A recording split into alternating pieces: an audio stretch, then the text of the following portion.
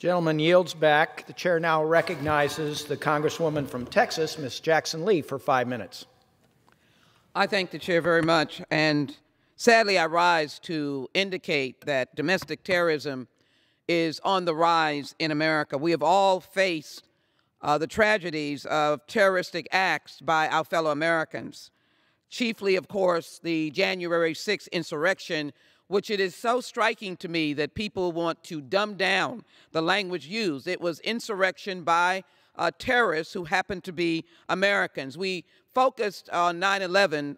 The very action of terrorism was associated internationally. I was in this place, in this Capitol on 9/11, in a meeting on 9/11, as we fled this building, clearly looking, as I went to the right, to escape what we thought was an imminent attack on this building by foreign terrorists. I could see the billowing black smoke of the plane that had just hit the Pentagon. It is real, and January 6th is real as well.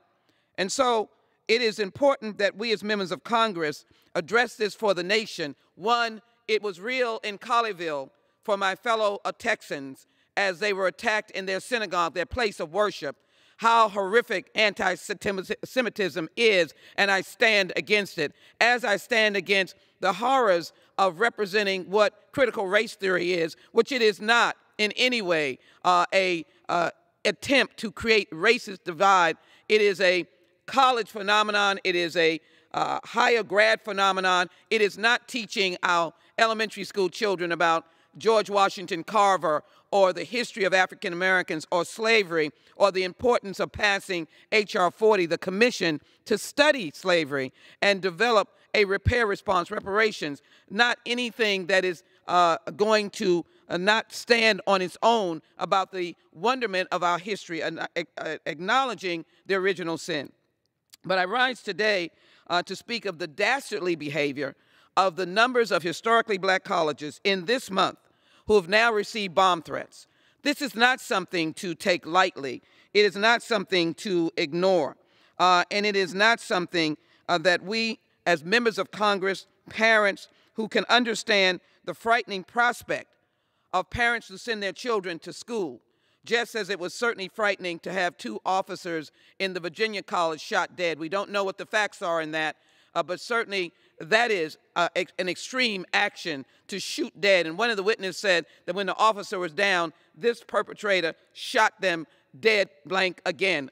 How outrageous. What could it be? I speculate. We don't know what it is. But I call upon, as we are in the midst of a hearing with Homeland Security, I call upon Homeland Security and those reinforced entities dealing with social media, but as well, I think the FBI should specifically focus on domestic terrorism with a more enhanced and reinforced section of agents that are dealing both with social media, but also dealing more vigorously with an action that seems to be a collective action. So I want to put into the record, tragically, the colleges, Rusk College, Tougaloo College, Jackson State, Alcorn State, as well as Mississippi Valley State, Fort Valley State, Spelman, Morgan State, Coppin State, Harris Stowe University, Kentucky State, Xavier University, Philander Smith, Edward Waters University,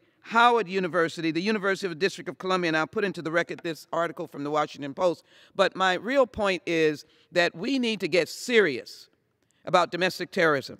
The lives lost through domestic terrorism is compelling and increasing.